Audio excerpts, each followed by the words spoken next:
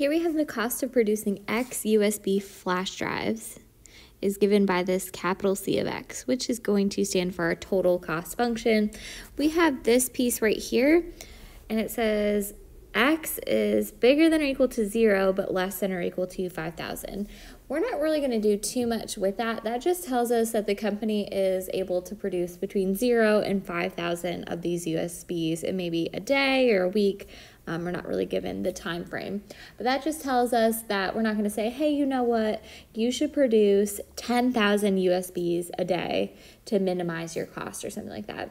We're going to make sure our answers stay within that domain between 0 and 5,000, but otherwise we don't do too much with it for now.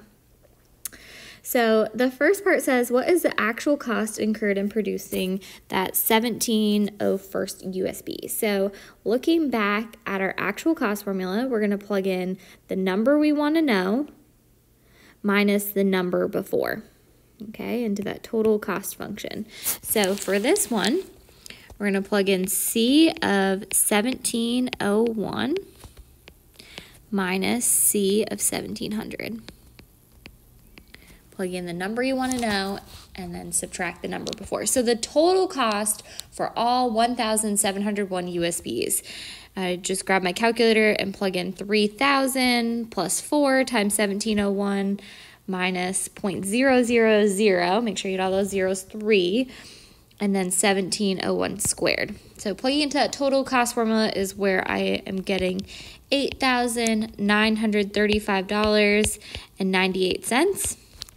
That's the total cost for producing all 1,701 USBs. And now I'm going to subtract plugging in 1,700 into this total cost formula as well. So plugging in 1,700, I'm getting $8,933 even. So that's the total cost for all 1,700.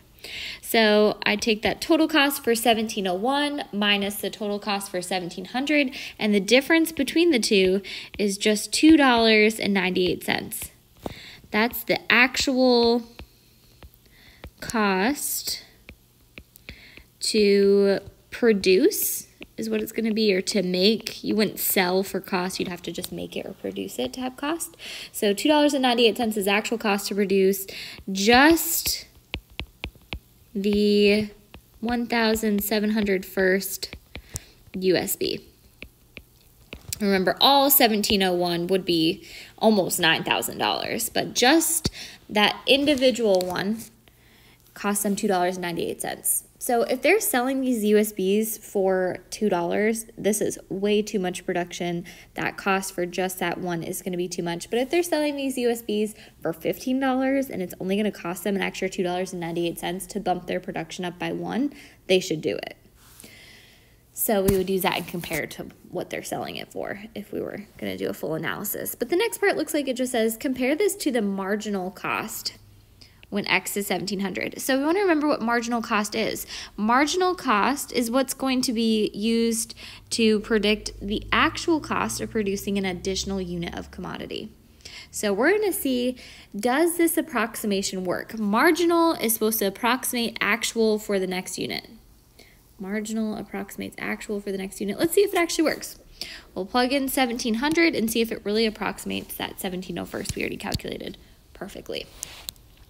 So marginal cost, first we need to find the formula for it, which marginal just means take the derivative. So we're going to do C prime of X. We're going to take the derivative of this cost formula. Derivative of 3,000 is 0 because it's a constant. Derivative of 4x is 4. And then we're going to bring down this power here. We have 0.0003 times 2, which is going to give us a minus 0.0006, and then it's going to be x to the first. And we're going to plug in 1,700 into this derivative. So we're going to do C prime of 1,700, and that should approximate the total cost, or sorry, the actual cost for the 1701st. So it's going to approximate the actual for the next unit. So I'm going to grab my calculator and do 4 minus 0.0006 times 1,700, and I'm getting $2.98. So much faster than having to plug in two numbers into this longer total cost formula. We just take the derivative and plug one number into it. So how would I interpret this? So first of all, it makes sense because these numbers match. But if I was just going to do an interpretation of marginal analysis, I would say from looking at this, plugging in 1,700 into the marginal cost is going to approximate actual cost. So I'd say the approximate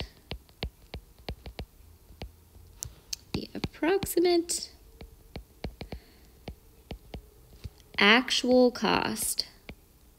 Because remember, it might not be perfect, but it should estimate it. So you could say the estimated actual cost. Plugging in marginal approximates the actual. So the approximate actual cost, and you want to say what you're doing. So if you have cost, it's to produce or to make, not to sell. That would be profit or revenue. So the approximate actual cost to produce just the next unit. So we plugged in 1,700, so just the 1,700 first USB is, and then our output is money, is $2.98. So does marginal analysis work? Yes. We just did the actual cost of 1,701 minus 1,700. We said the actual cost to produce that 1,700 first USB is $2.98. And then we said, well, what if we just took the derivative, plugged in one number, and got it faster? It should approximate it. It should be pretty close. And we found that the answers match perfectly. So the approximate actual cost to produce just that 1,700 first USB is $2.98. So again, if they're selling these things for like $20, they're good to go. Bump up that production. But we see that basically the derivative tells us the same information as actual costed. It just does it a lot faster. So marginal approximates actual for the next unit, and it's just a faster kind of shortcut way of doing it. So that's always nice. The last part here says find the average cost function and the marginal average cost. So we have a new formula for average cost. We've done actual cost. That's C of n minus C of n minus 1. Actual cost is up here. Marginal means take the derivative. And now we have average cost and marginal average cost. So average cost, we want to write ourselves a formula. We're getting more and more as we get through this section. Average cost is going to be C bar of X is how we would label it. And how do we find the average? Well, we take the total and divide it by the number of numbers. So it's the same thing here. We're going to do the total cost, divide it by X, the number of numbers. And I'm going to put a star on that. This is another formula to know along with actual cost that we have in this section. And marginal means take the derivative. So you want to know how to find average cost. And in this case, we can jump right into an example of this formula. So in this case, we have our total cost right here. So our average cost is going to be labeled C bar of X. And I'm going to take every single one of those terms and divide it by X. So I'm going to have 3,000 divided by X. My next term is a 4X. That's going to get divided by X. And then my last term, I have minus 0.0003X squared getting divided by X. And you could leave it just like that. You're not required to simplify it all, but I would, because we're going to take the derivative of this next, because it says find the marginal average cost. So because I'm going to take the derivative of this, I'm going to simplify what I have. So C bar of X still. I have 3,000 divided by X. We know if it's in the denominator, we want to rewrite it as a negative exponent. So I have 3,000 X to the negative 1. Then that 4X divided by X is just going to cancel. It's going to be a plus 4. And then X squared divided by X, I'm going to be left with an X on the top. So I'm going to have minus 0.0003X. So there's my average cost. And then we can switch. We're going to find marginal average cost. So I'm just going to switch my colors here. Marginal just means take the derivative. So I'm going to take the derivative of average cost this time. So I'm going to label it accordingly. So C bar means average, and then that prime is going to make it a marginal average cost, taking the derivative of it. So I'm going to look at this average cost formula and take the derivative. So I'm going to bring down the power. 3,000 times negative 1 is going to make it a negative 3,000. X to the negative 2, and we subtract 1. The derivative of 4 is 0, and then the derivative of this is going to be minus 0.0003, our mini rule, just a number in front of X. So so we have our two pieces. We found marginal average cost,